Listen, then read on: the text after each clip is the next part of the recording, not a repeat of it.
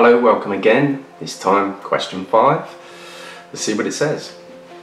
A 230 volt machine draws a current of 18 amps with a power factor of 0.9. It's kind of the same as before, it's kind of dull. Calculate the power dissipated by the machine and draw a scale drawing to calculate reactive power. Okay, so it is the same as what we've done before, but this time we're going to do a scale drawing to calculate the reactive power. Now, you just need one side and the angle really, and you can kind of get everything else with the scale drawing. Back in the day we used to do this, I say me, I've always had a calculator, but we as a species used to do it by scale drawings and trig tables, but now we've got handy little calculators. So let's have a look at this. I don't think I'm going to do this on the whiteboard because I haven't got a big whiteboard protractor, so it wouldn't be very accurate. So let's cut to the top down view. First off, what do we know and what don't we know? So we've got a 230 volt machine, draws current of 18 amps, and it's got a power factor of 0.9. Volts, amps, PF. Calculate the power dissipated by the machine, so that's watts. And draw a scale drawing to calculate reactive power. Okay.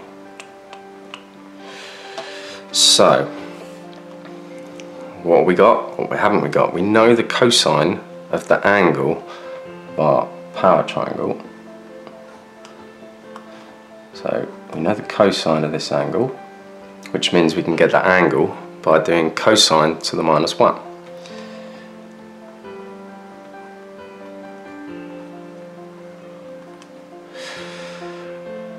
Of 0.9. Let's do that first.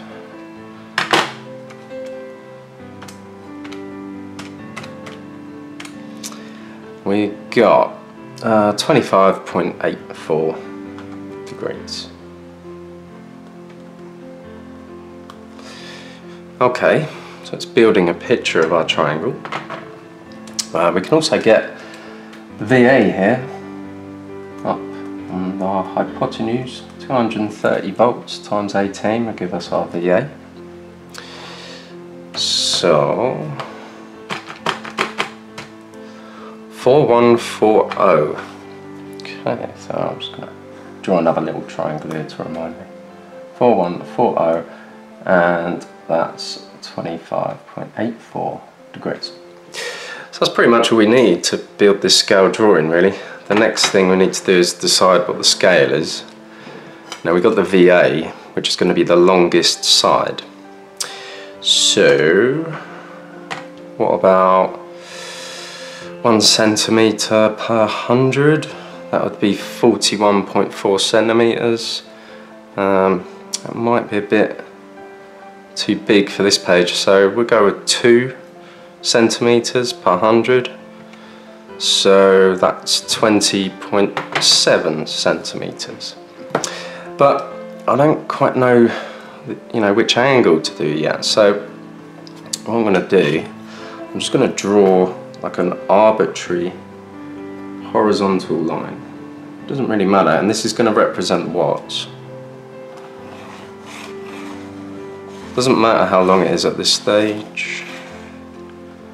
It's just something to do my angle from. So now, come down here, line that up, 25.84. Ooh, don't like these ones. It's about there. Okay, so I've got a mark of my angle.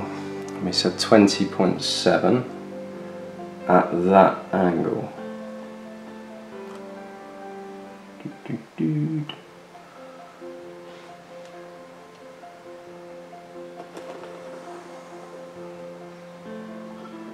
There.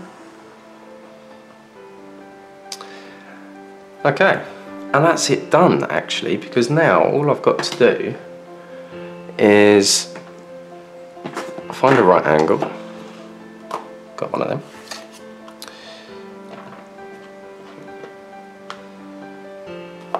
and draw straight down from here. And then I've got the watts distance and the VAR distance. This is 25.84 degrees and this will be our VA value. 0. Line that up nicely.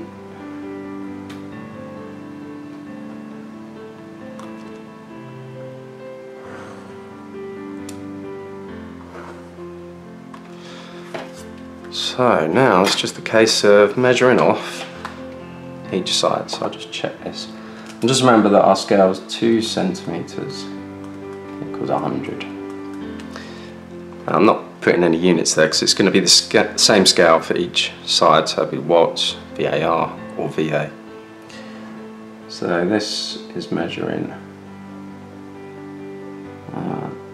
like we said, 20.7 centimetres. For this one, I'm just representing our watts. So I've got 18.8. I'll write that. 18.8 centimetres.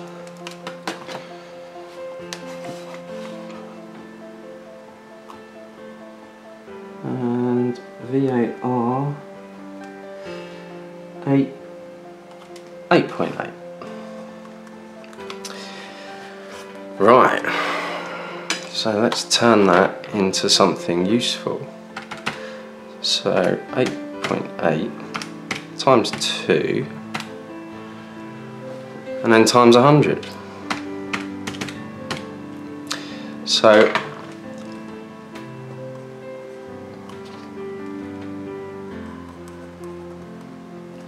we get 1760 VAR. And our watts, we've got 18.8 times 2 times 100. 3760.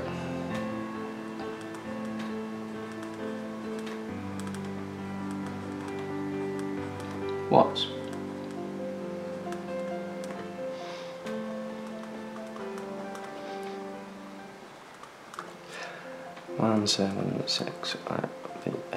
VAR.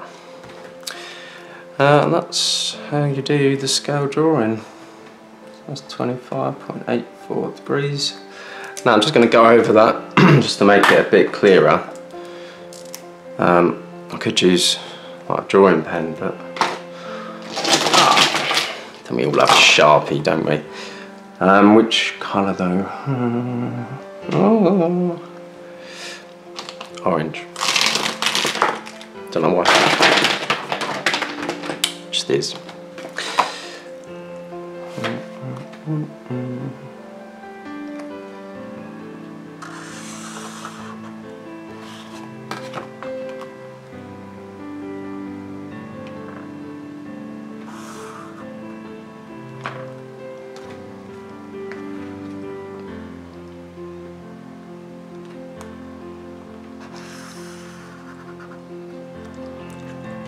There we go. Scale drawing. We know our VAR, 1760. We know our watts, 3760. We know our VA was 4140, which would also be times 2 because it was 2 centimetres per 100. Times 100, and then you'll get the answer. So 20.7 times 2 times 100. Do it there. 4140 again. Which was the VA we calculated, 230 volts times 18. There we go. So there we go, question 5, all done and dusted. Join me next time. See ya.